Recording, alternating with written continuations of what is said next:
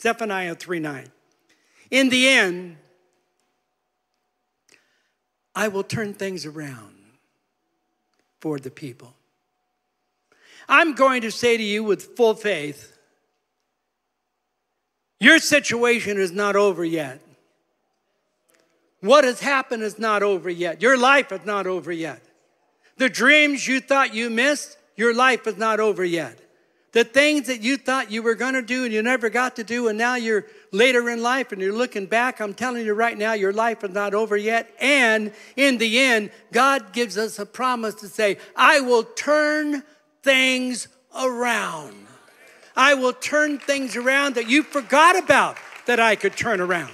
Joseph in prison, you know, in the pit, the prison, Potiphar's house, and the whole story of Joseph. And his brothers threw him in the pit. And then he gets to prison, and butler and the baker forgets who he is even after he interprets the dreams for them. And then he finally gets to Potiphar's house. And then the wife throws a curveball and says that he tried to seduce her. And so it just goes on and on. It's like Joseph goes from one bad thing to another bad thing, and he's innocent. He's innocent. He's not done anything to the brothers. He's not done anything to Potiphar. He's not done anything to anybody. He's a man of integrity, but everything keeps going the wrong way for this guy. But there comes a time in the end, I will turn things around for you, and all that has happened will be used for that turning point. I will turn things around for you, the people. Satan's grip that's tried to destroy you is going to be broken. Crooked places made straight. Things that you have no power to change. One touch of God. And Joseph is all of a sudden the prime minister of Egypt. So all of a sudden, he's not just turned around to be restored to his brothers. He's the richest man in Egypt. He's got more servants than anybody but Potiphar. He's got more wealth than anybody but the king. And the king said, I'll give you half the kingdom and more if you will make this dream work. And Joseph said, I can do that. And so his turning around. And when the brothers come to see him, and he disguised himself, they hadn't seen him for almost 15 years. And he disguised himself. And he didn't talk their language, but he could listen to them talking because they were in trouble and they were in famine. And finally, Joseph said to the servants, everybody leave the room. And the brothers were standing there, and Joseph, in their language, says to them, I am Joseph, the brother you threw in the pit. And it says they were filled with fear and fell on the floor and began to weep. And Joseph says, don't be filled with fear. Because you see, God sent me here, not you.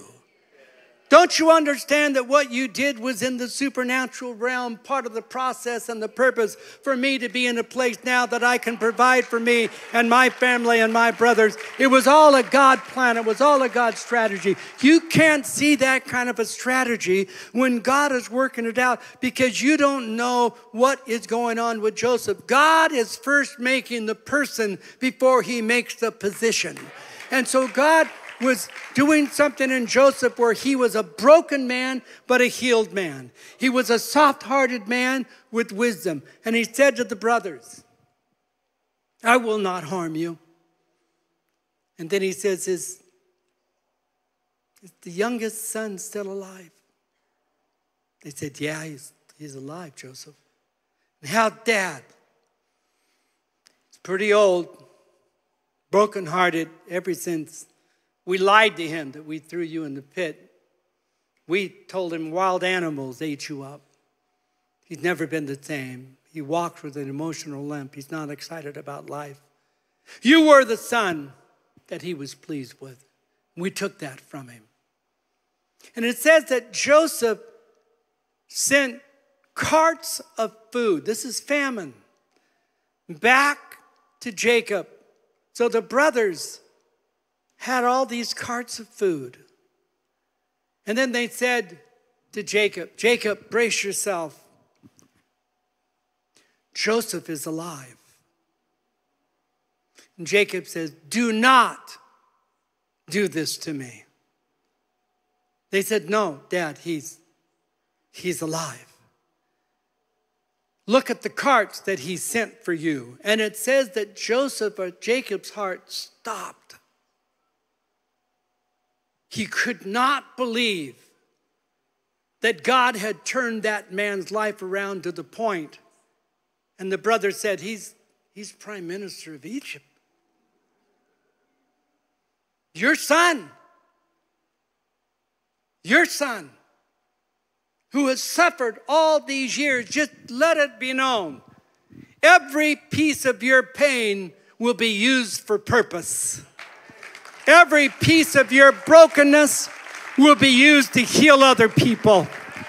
Every piece of the process will be used for you to be a man or woman of integrity who can handle power or authority or anything else because you've been broken inside.